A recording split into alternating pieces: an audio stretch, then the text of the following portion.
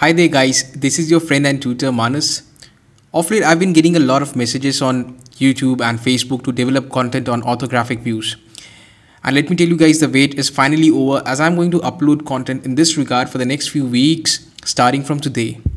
Now before watching this video, I would recommend all of you to watch my video on orthographic projections and introduction, as it is going to give you a very clear picture as to what orthographic projection is all about. What is first angle projection, what is third angle projection, what are the symbols, what are the differences between these two kinds of projection systems.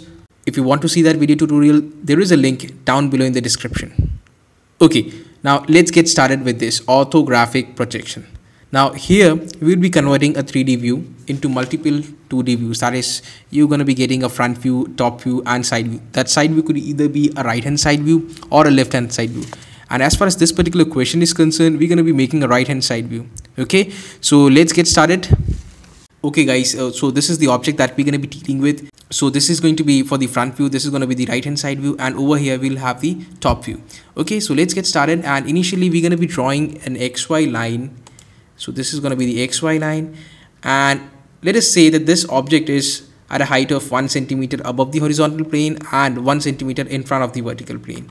So let's give it some height, 1 centimeter, that is 10 millimeters obviously, and again down below also 10 millimeters. That's it. Fine.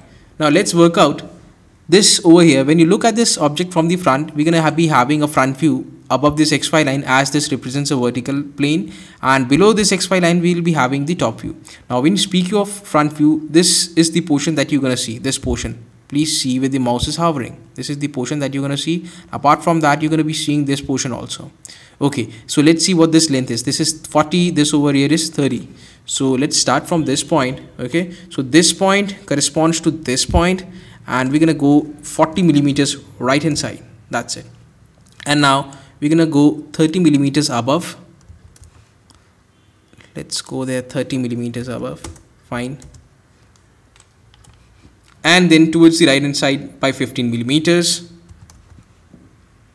15. All right. And then you can join this point with this point. Okay, something like this will happen. That's it. So this much portion we have drawn, this much portion.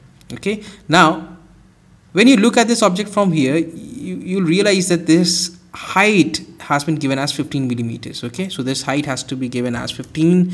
So from this point we're going to go 15 millimeters above. And what about this, guys? This line, no length has been given, but from the front it will appear as if this line is joining with this edge over here. Okay, so let's do that. That's it.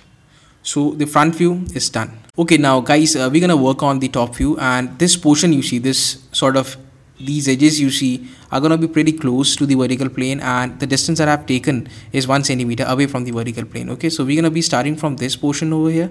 Okay, so we're gonna go travel by an amount of 15, then over here ultimately this entire zigzag line you see will appear as a line of 40 millimeters, that's it. So we're going to be starting off by drawing this line 40 millimeters, something like this. Okay, and then this portion you see, this portion is 30 millimeters, so we're going to go ahead and draw this 30. That's it. Let's finish this, and this is again going to be 40, and let's finish this. That's it. This is exactly what you're going to see from the top, but this portion you see, this edge over here, this also has to be given some respect, and for that what I'm going to do is this point, this point, this point and this point. So starting from this point I'm going to project a line down below, and this is the portion that you're going to see from the top. That's it. Okay, and finally you can also see that this portion is there. Okay, this portion is also there.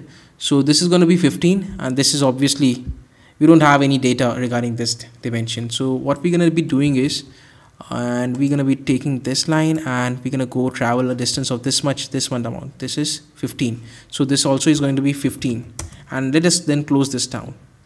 That's it. Okay, so these are the front and top views, and let us darken the portion which we're going to be able to see. That's it. So that's the front view. This over here represents the top view. Okay, and this portion also has to be darkened, I suppose. Yeah. Alright guys, that's the top view, that's the front view. We are now going to go ahead and make the right hand side view, and for that we're going to be looking at this object from this side, that is the right hand side. Although it's right hand side view is going to be drawn over here, that is towards the left of this front view. All right, and for that some construction has to be carried out. I'm going to draw one more line. Okay, and let me slightly extend this line towards the left. This is the reference line or XY line. So over here we have the vertical plane in which this front view has been made. So this over here represents the top view made in the horizontal plane, and this over here represents this side plane, or you can also refer to this as a profile plane. Okay, now let's get started with the side view, and for that I'm going to be looking at this object from over here, that is from the right hand side, and let us draw these so-called projector lines, something like this.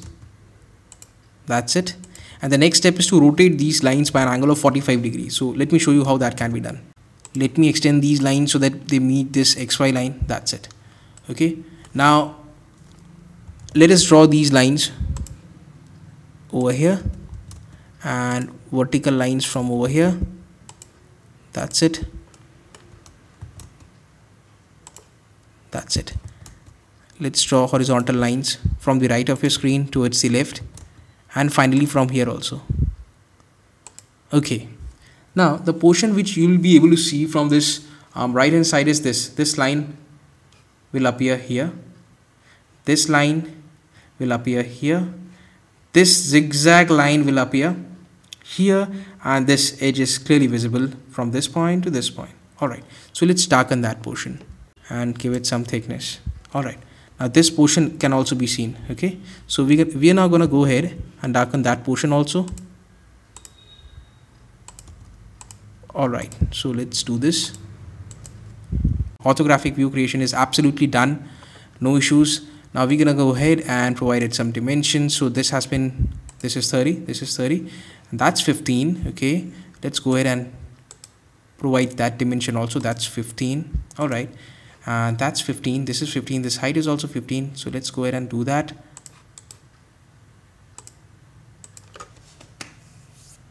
That's it. This distance, now this distance you see, this is something that can be seen from the top. Okay, so we are now going to go ahead and provide it this distance. That's not the distance I'm talking about. This is going to be 15. All right, what is left? This 40 is left. All right, so you can give this dimension over here. That's it.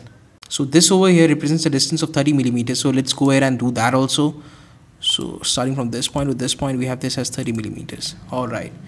So guys, that was all from my side for today.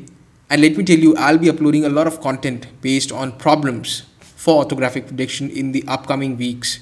Until then, it's a wrap for today. This is Manas Patnaik signing off. Take care, have a great day, and keep drawing.